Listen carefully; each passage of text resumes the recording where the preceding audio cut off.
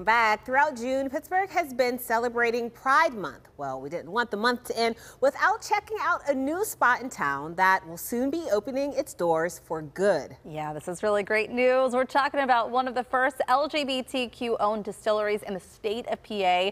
Daisy is there, and they're having a soft opening for the next 2 days to close out Pride Month. So PTL is getting an exclusive first look, and Daisy's getting a first taste.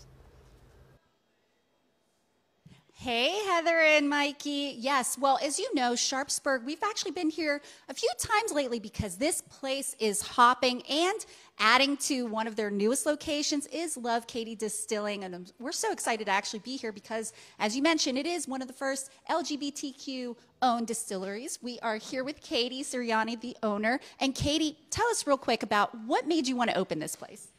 Yeah, I mean, I really just think love is overcomplicated. So that's the story behind Love, Katie Distilling. It is a love letter. So it's my love letter to my girlfriend, but it can be a love letter to anybody. So you could come in, get a drink for your loved one, and share a good time in this vibe. Passion, joy, and a good cocktail.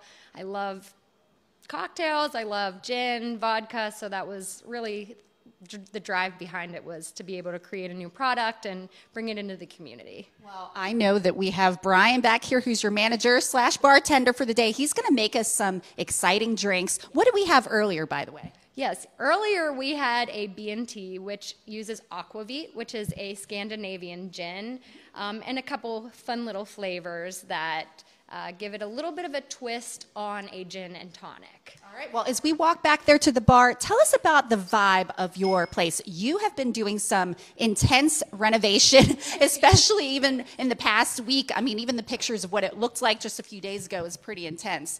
But tell us about this. I love the black and white aesthetic. Yeah, I really wanted to take the color out of the space. Like I said earlier, I think love is overcomplicated. It's not just within the gay community, it's also within interracial relationships, and even some straight relationships get a lot of discrimination. So I just kind of wanted to make it a space that everybody feels welcome and comfortable. So took the color out of it. I am an old soul at heart, so we'll be playing 40s and 50s music. On the walls, we've got pictures of old, like 40s Betty White, Lucille Ball, Marilyn Monroe, just also a moving art piece, which will be a black and white screen playing old black and white shows, just to kind of bring something fun into the space and take away from people just sitting and watching TV, to be able to enjoy each other's company. Well, I know this is totally my vibe, so I will certainly be coming back. But Brian, what are you going to be making for us today? So what I'm going to be making for you today is going to be a gin and watermelon refresco.